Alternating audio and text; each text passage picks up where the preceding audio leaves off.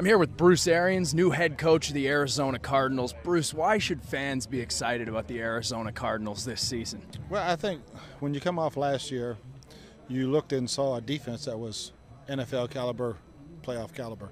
Offensively, went through way too many quarterbacks. Offensive line was a carousel.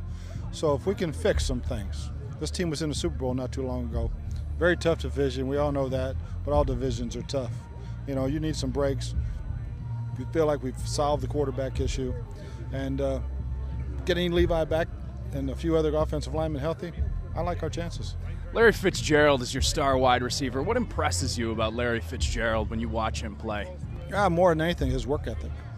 In the classroom, taking notes, asking questions, on the practice field, his preparation. He just had all the guys up in Minnesota getting ready. Carson was up and all the guys. So, yeah, I mean, he's a pro. And when you bring young players around a guy like that, it goes right on to them. And his leadership is unbelievable. You're an offensive guy. Who are some of the defensive players in the NFL that keep you up at night when you know you've got to play them on a Sunday? They're just you're staying up 24 hours to study how to stop these guys. Well, the first one that always comes to mind is Ed Reed. Going against him for so many years in Baltimore, the things he can do back there. Now going against Troy Polamalu would be the same thing. But there are certain guys, there are so many good young players.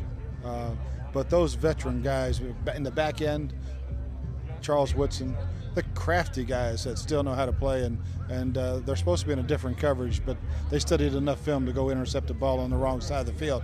Those are the guys that scare you. You've been a great offensive coordinator in the NFL, a great assistant coach for many years. Now you get the chance to be a head coach for the Arizona Cardinals. How much more responsibility do you have as a head coach? Because there are a lot of guys who have been very successful coordinators but haven't done very well as head coaches. What's the difference between the two?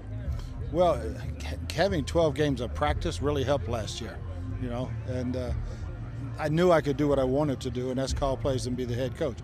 Being a head coach, you're the face of the franchise.